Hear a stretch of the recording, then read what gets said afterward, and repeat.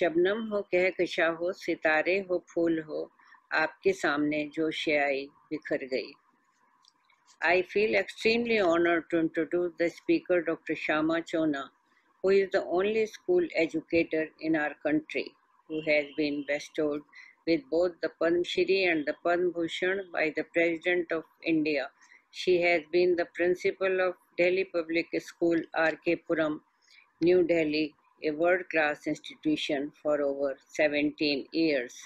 Her mission to educate and empower both the well-to-do and the needy, the disabled, abled and along with disabled, and the haves with the have-nots, has never known any boundaries and has led to the full realization of human potential.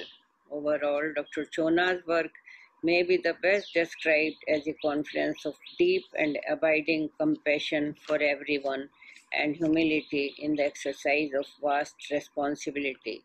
She indeed stands among the very best. Her efforts to break the barriers of schools to include the poor and the handicapped are unprecedented.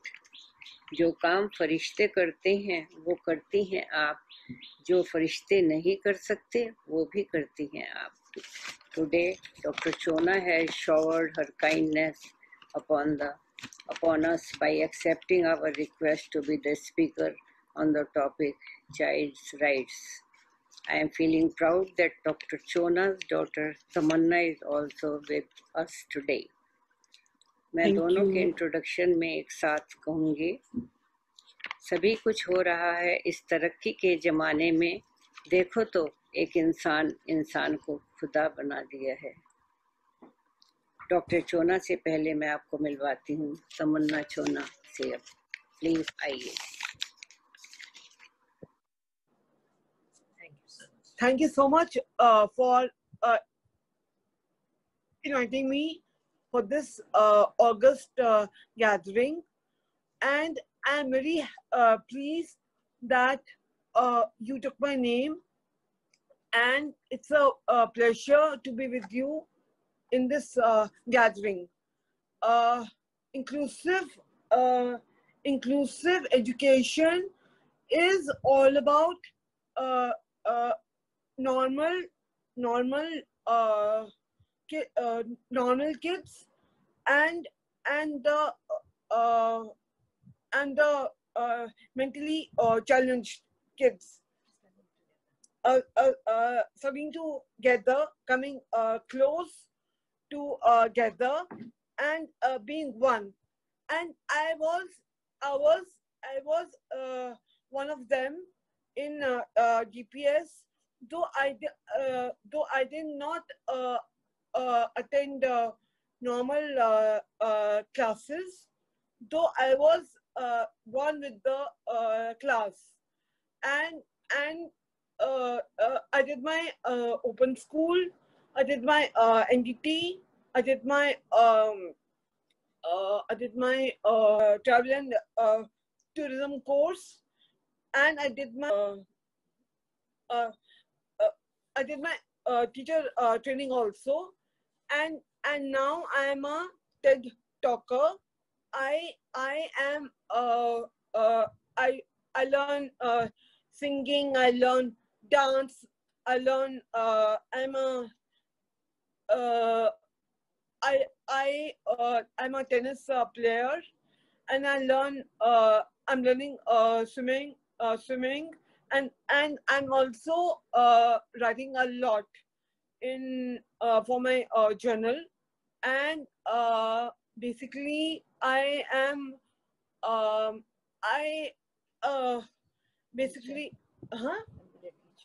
I'm a teacher also at DPS infant school. Actually, disability is not a disease.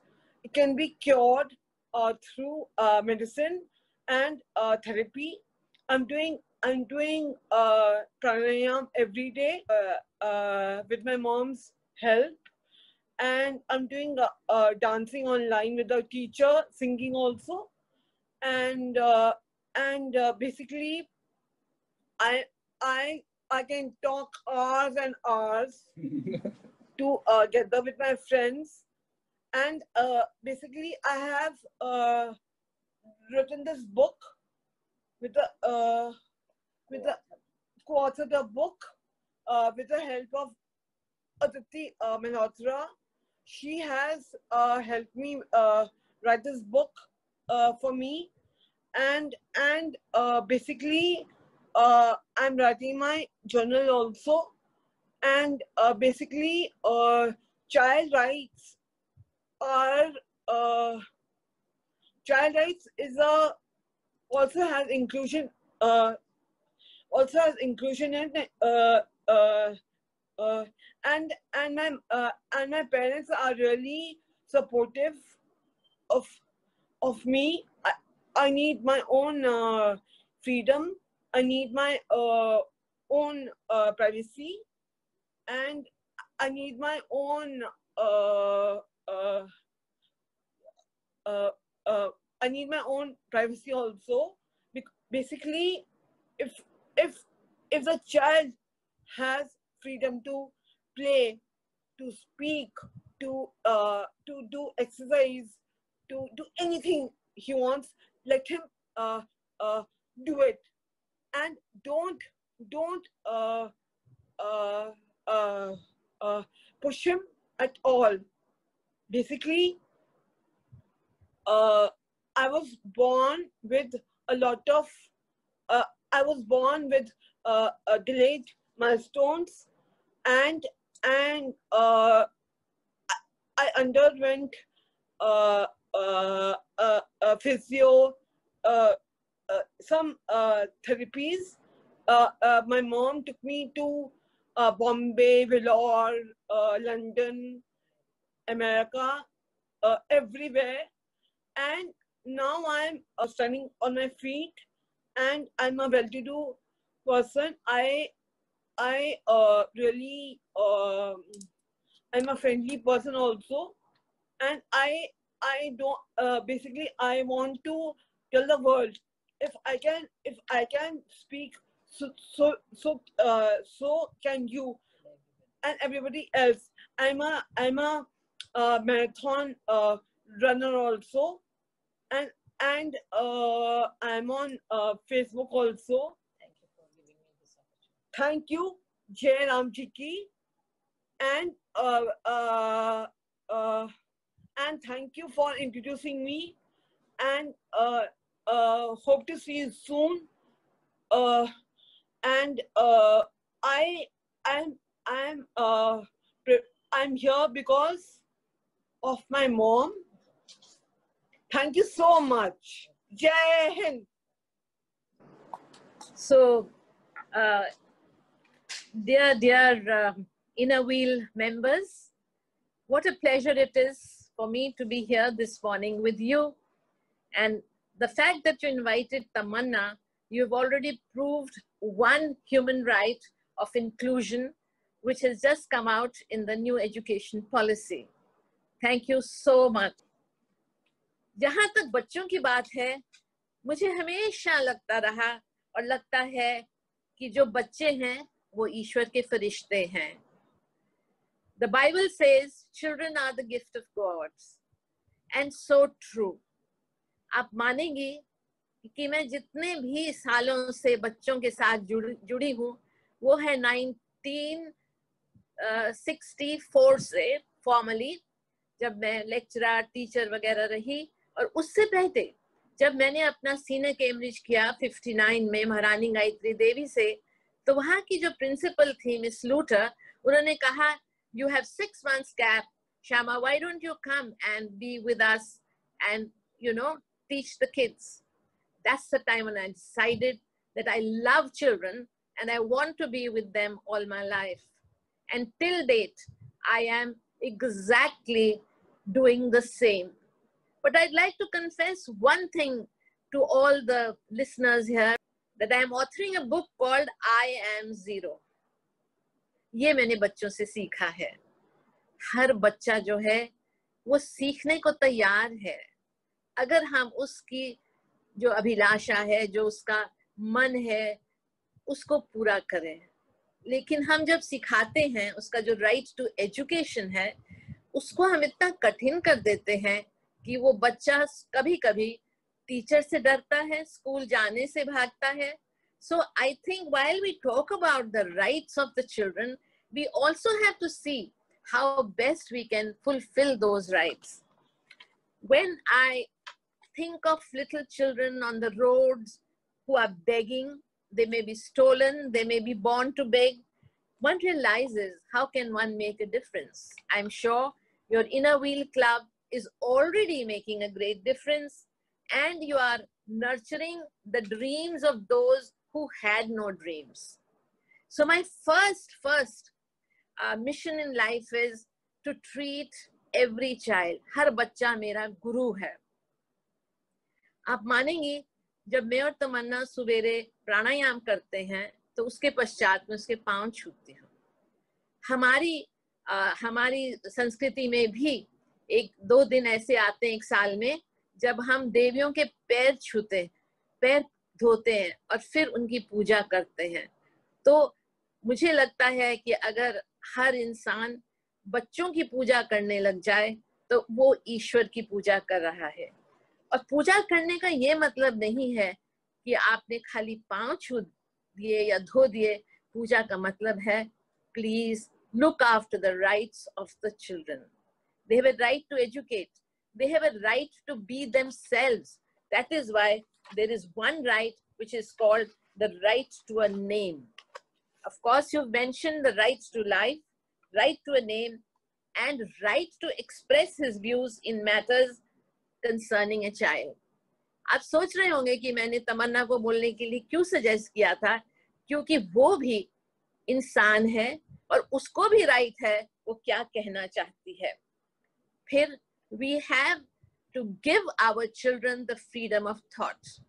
आजकल मैं बहुत सारे parenting पे webinars कर रही हूँ और मुझे बार बार यही सवाल पूछे जाते हैं कि ये किस तरह से आप कहती हैं कि बच्चा हमारा गुरु है.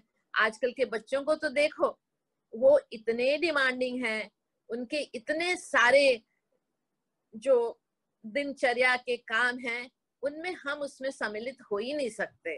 वो सारा दिन या टीवी या अपना मोबाइल या बच्चों से चैट शोज वगैरह में लगे रहते हैं. देखिए my dear Inner Wheel members, we as adults have to change with the changing times. The children will not change. They will listen to their voice and we have to listen to their voice. Of course, it's important that the rights of the children are certainly protected, as I said, but also I think we as adults, the rights that we are exercising may be true, maybe too, explosive for the children. I have seen families where there are great arguments between the child and the parent, and the child is actually started demanding, let me be. Now, this does not always lead to a lot of, respect that we should give a child, because the adult thinks, my parents never brought me up like this. We still want to be bringing up our own children in the way our parents brought us up. Dear friends, this does not happen. I'm sure all of you are parents and grandparents as well. And now you must be seeing the difference between your children and their children. Very often, when I think about the relationship between children and adults, I realize that there is so much of theory in our rights, but is the adult fulfilling those rights for the child? I do feel that the children are far more, forward-looking. We are far more rigid, and I think we need to have a meeting ground where this rigidity does not spill over the children and they do not get frustrated. Now, when we're talking about the protection of healthcare and sexual protection, I think there is so much of security required for the children in the streets, in the buses, in the schools, in everywhere. When you talk of education, education is not just going to a school. Education is that we make these children think for themselves, realize their potential, and the teachers help them to develop their aptitude so that their education leads to freedom, economic freedom, so that this country, they say, will have the highest GDP if the right to education of every child is protected. I think it's also necessary that the child has association with both the parents. There are lots of cases where the divorces are taking place and the right of the parent for the child is argued, it's contested in the courts, and I think we as women can play a very big role in explaining to the young ones that how important it is without argument and with peace to live harmoniously with the children in the family. I know we have laws for children. Religion applies equally to all children, but let not that religiosity be politicized so the children are confused. Sometimes when we think of a child and we think of ourselves, we think we are superior. It's not like that. William Wordsworth, many years ago said, child is the father of man. You and I are actually creating a future. We want that future not only for ourselves, but a stable future which will protect our children. We want them to be strengthened, to be able to protect themselves. And in that environment where they will have water, they will have fresh air, they'll have a blue sky, they will have everything. And let us not consume so much that there is nothing left for our children, because our children have the first right to live and to live in a healthy way. There are the children are much more than you think. We cannot understand the growing years of our young teenagers. There is so much of upheaval in their hearts, in their souls, in their minds, that sometimes they may be depressed, sometimes they may be rude, sometimes they may not give you attention, but then all that is forgivable.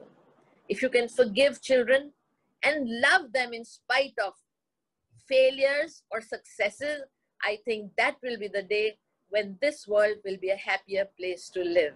I can't see children unhappy. I'm sure when you see your grandchildren and sometimes they're upset, or your children, it makes you that, am I responsible for it? So today when I was coming to talk here, my 1-point agenda was, how can we make our children happy? I've always lived by 3 formulas, and that is live, learn, and while you live, learn, laugh, and love. If you can give ढेरों सा प्यार बच्चों को और ढेरों सी खुशी, तो जरूरी है कि उनकी जिंदगी इतनी सुंदर होगी कि वो किश्ती किसी भी ओशन में, नदी में बहुत अच्छे से पार हो जाएगी. उनकी जिंदगी भी एक जर्नी है जैसे हम लोगों की, लेकिन हम चाहते हैं कि अगर मैं इंजीनियर नहीं बना तो मेरा बच्चा बन जाए, अगर मैं डॉक्टर नहीं बना तो मेरा बच्चा डॉक्टर बन जाए.